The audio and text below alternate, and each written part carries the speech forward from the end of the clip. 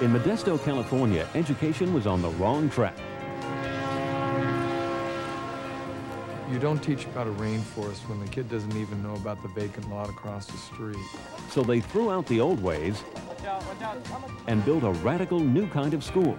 One that looks different, runs differently, and is making a difference in the lives of students. It really makes me feel better about myself.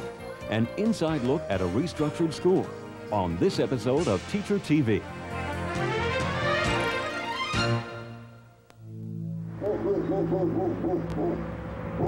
Well, what you're seeing is you're seeing hopeless people, hopeless situations. The next thing after this is living under a bridge. And we have kids living under a bridge. Chuck Vidal knows the mean streets of Modesto, California. He's out here every day looking for his students. We've had 2 murders that happened over vacations, hanging out with the wrong group, being part of a gang or trying to get out of a gang. Vidal is the principal of Evelyn Hanshaw Middle School, and these are the neighborhoods that surround that school. Nestled in the San Joaquin Valley, 2 hours southeast of San Francisco, Modesto is largely an agricultural community, hard hit by the recession. There's a 16.4% unemployment rate in Stanislaus County. It's all very much seasonal work. So when the canneries aren't operating or when there aren't crops to pick, people are unemployment and just barely sustaining themselves. Future Hanshaw Middle School Titans, only hope for this group. Vidal says these are the students our educational system often writes off. Largely Hispanic, over half of them will never graduate from high school. And he wanted to find out why. As part of a research project, he started knocking on doors to find the answers. That was 3 years ago. What's your biggest concern as a parent? The gangs right now. It's just being afraid of him falling into a gang. What do you think your child needs from school? He needs a little bit more self-esteem. What these kids needed was a school that was designed for them, one that was safe, that would teach them information relevant to their lives, and give them a vision of what they could become, college graduates. Now, I have a 78% Hispanic population, and I am not in this profession to nurture and raise landscapers and car washers and housekeepers. I mean, our brains at this school are just as good as any other brain. Good morning, citizens. Welcome to Hanshaw Middle School. Welcome to a new day to be your personal best in your school community. Hanshaw combines the most at-risk students and the best teachers in the district to form a restructured school, one of the most exciting in the nation. The state of California is in a position where we have to start graduating more kids than we do. We have to. And so it's not even a question of saying, well, let's try this for a couple of years. It's a question of saying, we have to do something. These are the men and women that make it all happen, the teachers. What power is that? I can't figure it out. Some were transferred here. Others were recruited, like Robert Ransom, Technology Teacher of the Year, who took an $8,000 pay cut to teach these students.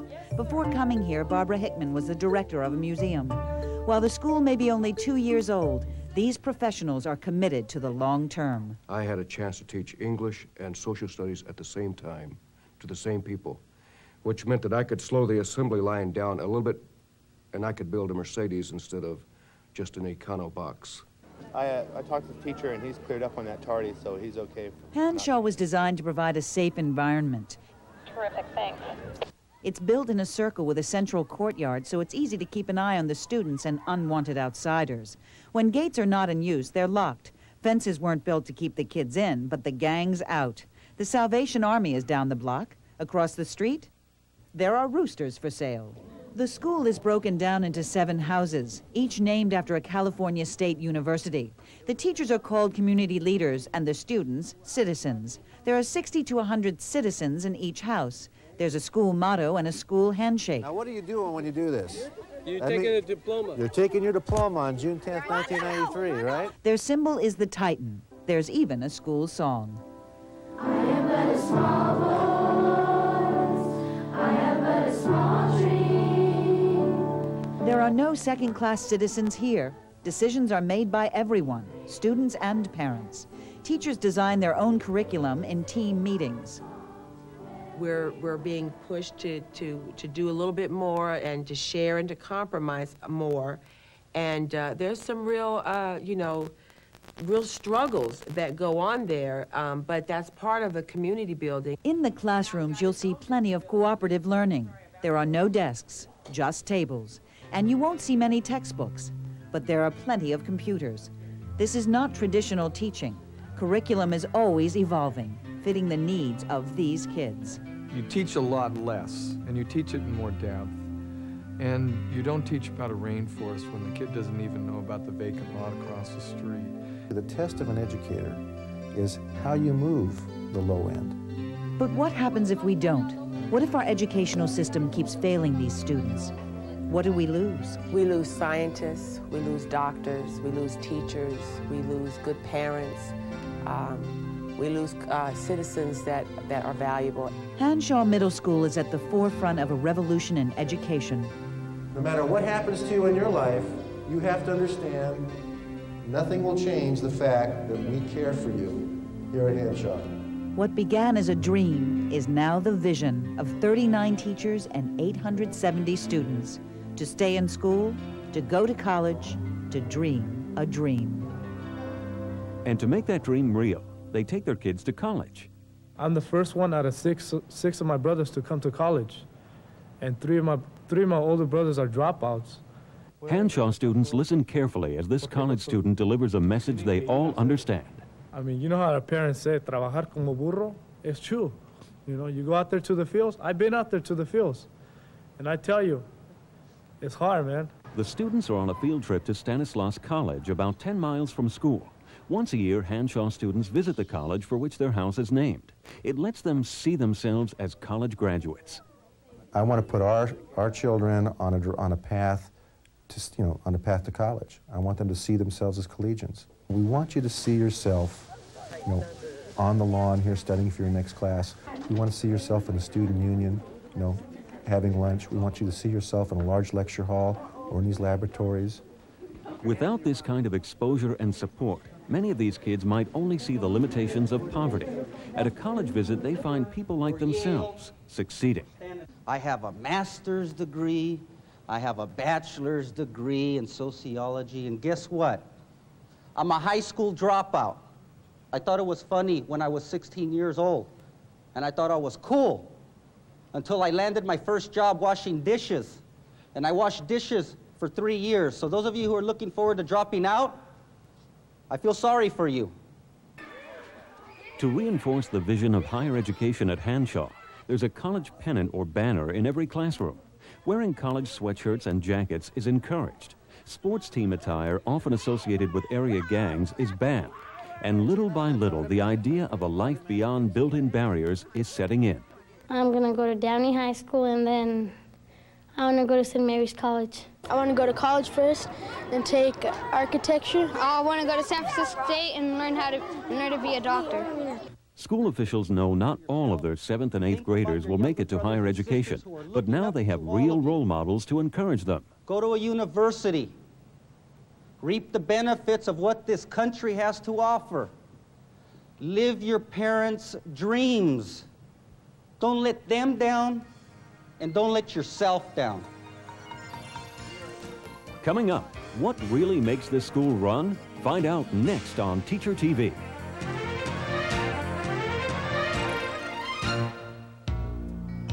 At Hanshaw Middle School, kids have a say in how the school is run. Teachers wanted feedback from students to improve their teaching styles. So they asked them, what bothers you most about teachers? They came up with a list. And boy, was it a list. I know they thought maybe, a few comments or something. It's like the Dead Sea Scrolls here. Oh, here's a good one. Speaks in a monotone and bores the class to death. Class, here's a short film strip on the history of corduroy.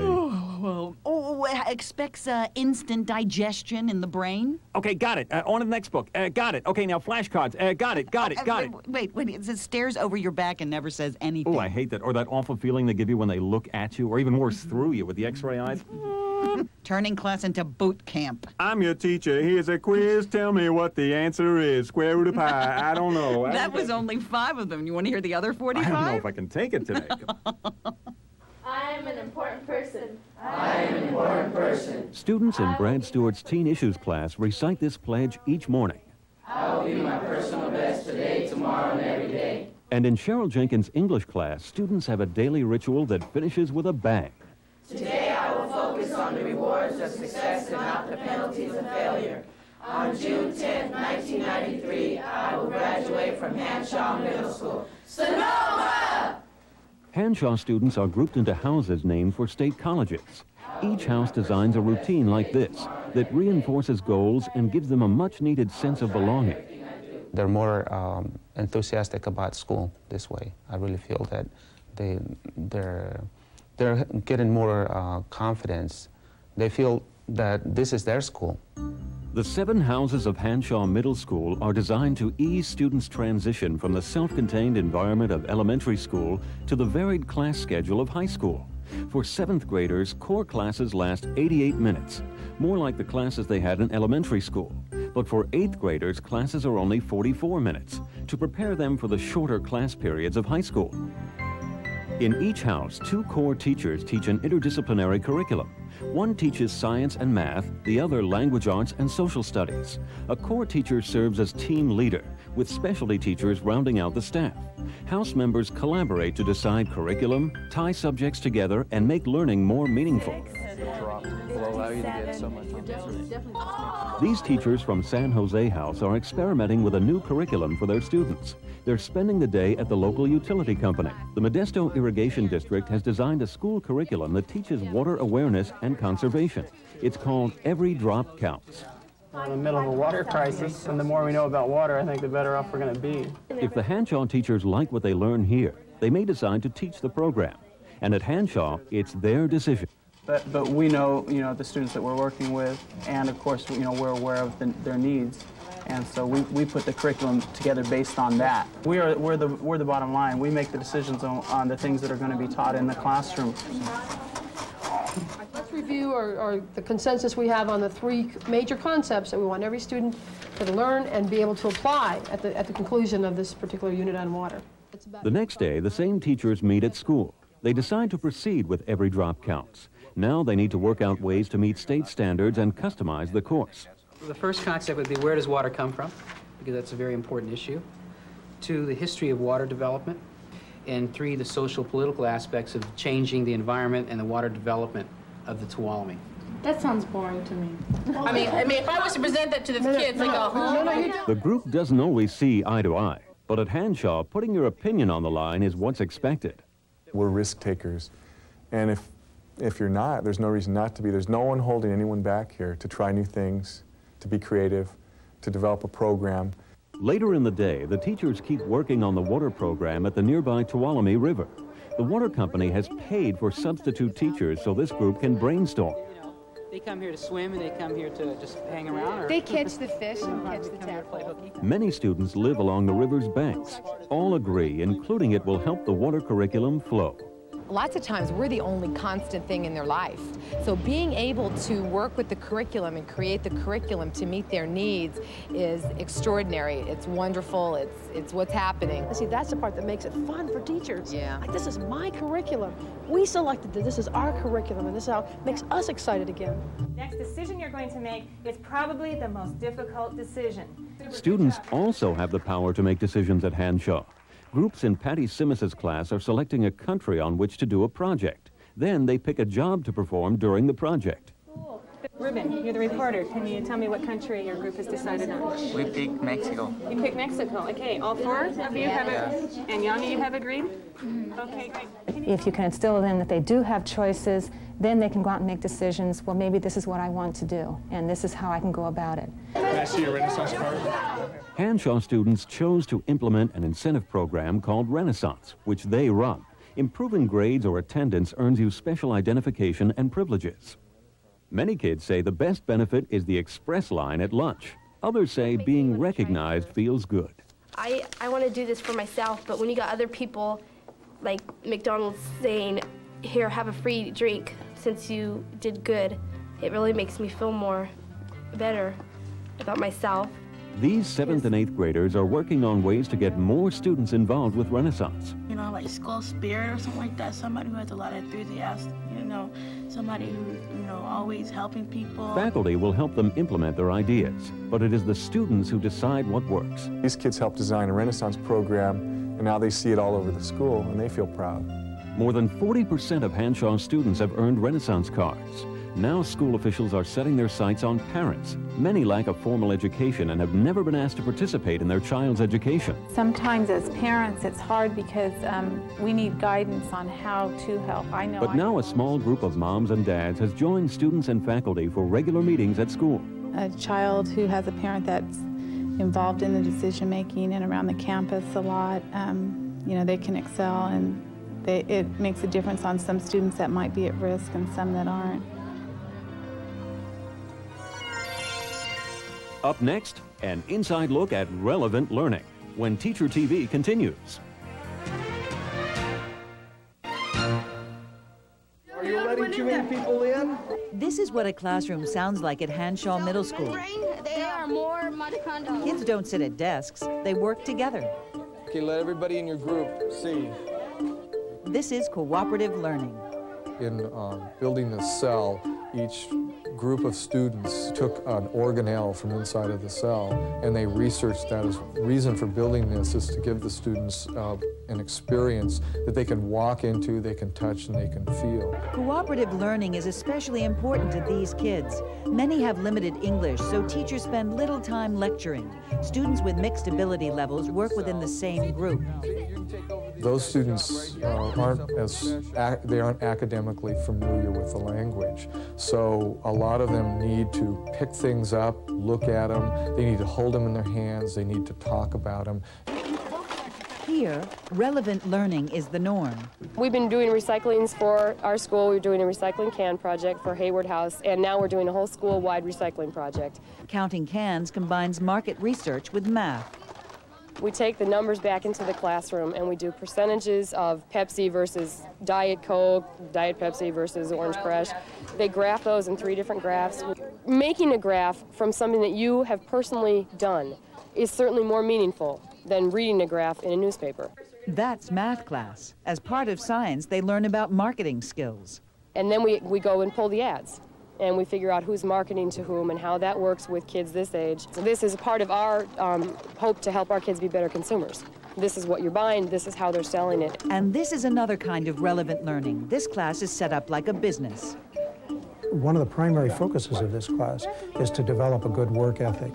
No, if you want to make your own, design, that would be the way to do it. Here there's an employer-employee relationship. These 7th graders earn points for attendance and quality of work. If they don't perform, they're fired and lose points. And these points contribute to the overall grade. It's a very difficult thing to do, but if you use a business-type system in your classroom, it addresses itself to what they need in their real world when they go out into work.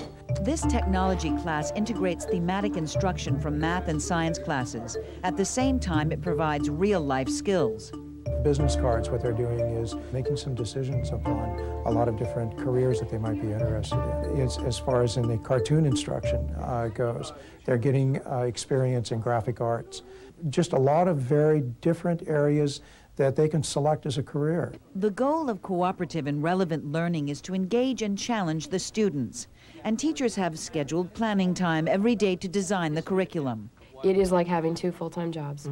And people come to visit our school all the time, and they say, oh, we want to get this program, how do you guys do this? And we say we have 8 meetings a week. We learn that because you disagree doesn't mean you stop the production line. You keep going. You keep going, you know. And I think more than learning to disagree, I've learned to compromise. While Hanshaw may provide a more professionally challenging environment for its teachers, critics often point to test scores as the final judge of their success.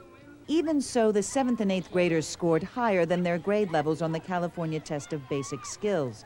Average daily attendance is remarkable, 98%, and that's with the nation's most at-risk group of students. Everybody treats you with respect here, and you're not just somebody, you're not nobody here, you're a citizen. The goal of Hanshaw Middle School is to prepare these students for the 21st century. That takes innovation, dedication, and cooperation. It would be difficult for another school in some other part of the country to say, hey, we're going to do that. Because if the administration and your school board didn't want you to do it, you couldn't. Restructuring for the sake of restructuring is wrong. You know, what you have to look at is, you know, if the schools in your community are working, then you stick with it. You don't change something that doesn't need to be fixed. But looking at, again, the profile of our children, the system that was serving them was disserving them. Teachers here at Hanshaw are proud of their kids. They say this kind of learning is not a fad. It's the future of education. America can't afford to neglect this generation of children the way they did their parents. That's why Chuck Vidal is not about to give up. Even now, he's out recruiting the next generation of Titans. Well, we have a seat with your name on it. There's a seat with your name on it waiting for you in 3 years. For more information about what you've seen on our show, call us toll-free. Our number is 1-800-229-4200. Call during business hours between 9 and 4:30 Eastern, Monday through Friday. 1-800-229-4200. Listen, fine viewers, and you shall hear the amazing story of the human ear as the Learning Channel takes off for Beekman's World. Next.